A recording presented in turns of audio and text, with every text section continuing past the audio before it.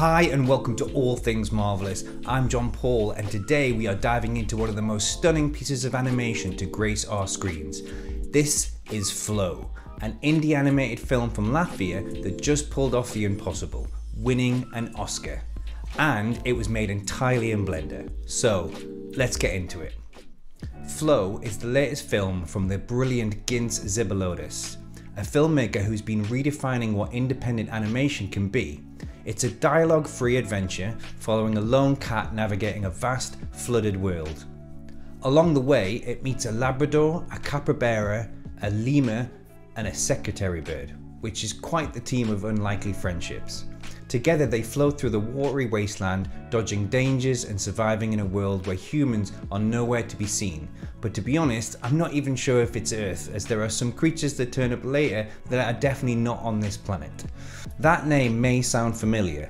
Gints made waves with his 2019 film Away, which was a one-man production. But this time for Flow, he teamed up with a full crew, spanning across France, Belgium and Latvia, working in 3 different studios. The team had a budget of about 3.5 million euros, which may sound a lot, but compared to Pixar or DreamWorks budgets, that's hardly anything. Unlike the Pixar and DreamWorks of the world, Flow wasn't made using million-dollar proprietary software like Moonray or RenderMan and Presto. This film was built entirely in Blender, and that's a massive deal for indie animation. Blender isn't just a cheap alternative anymore. It's becoming a legitimate powerhouse for serious filmmaking, and Flow just proved that, I think, in the best way possible. A quote from Gints said, "Blender allowed us to iterate fast. The real-time rendering meant we could see results immediately and make adjustments on the fly. It was indispensable for a film like this." In other words, it let them work without the need for a billion-dollar budget. They used Eevee, which helped them do away with the need for storyboards, as they just used animatics to block out the scenes and then fill in the models and backgrounds as they made and refined them. Hearing this did remind me of a story about some trouble another film ran into when rendering previs shots. For the film Cats, director Tom Hooper didn't properly understand the VFX process and failed to appreciate that early renders of characters were just that, incomplete sketches without the proper lighting, textures or colours.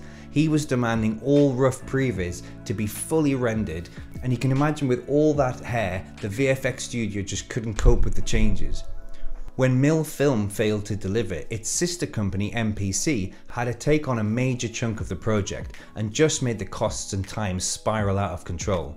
In fact, just recently MPC, which is a subsidiary of Technicolor, has just been made to close unfortunately. The whole Technicolor group, which was responsible for VFX in films like Dune, The Lion King, The Life of Pi and many more, has collapsed, impacting hundreds of people's jobs in the UK, US and India, which is really upsetting news and a bit of a wake-up call in the industry. Back to Flow though. It wasn't just about looking pretty, it needed to feel real too. The team went deep on animal behaviour and observing and studying how real cats, dogs and capybaras move, react and emote. This gave an animation that feels alive, natural and totally immersive.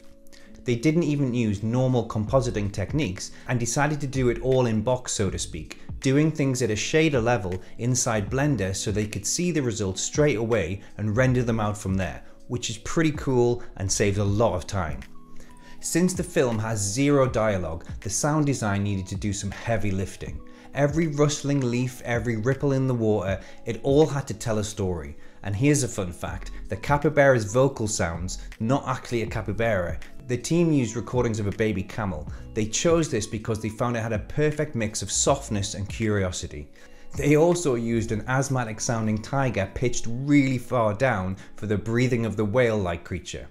With the score, Zilbalodis himself, along with Richard Zalupe, crafted an eerie, atmospheric soundtrack using electronic elements blended with organic sounds. You can hear marimbas, brass, and deep humming synths, all perfectly mirroring the ebb and flow of the dreamlike world.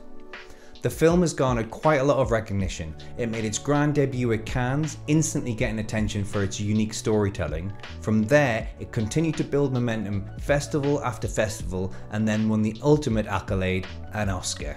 The film beat out industry giants to win Best Animated Feature, which makes Flow the first ever Latvian film to win an Oscar and the first fully Blender animated feature to take home the gold. So what does this mean for animation? Well, a lot I think. It proves that you don't need a Hollywood-sized budget to make something breathtaking. That open source tools like Blender aren't just alternatives, and most importantly, it reminds us that visual storytelling can be just as powerful, maybe even more powerful, when words are left behind. So if you haven't seen Flow yet, please go and check it out. Seriously, it's great. And as always, if you enjoyed this breakdown, don't forget to like and subscribe, hit that bell, because I've got plenty more stories coming your way. Bye for now, and I'll see you on the next video.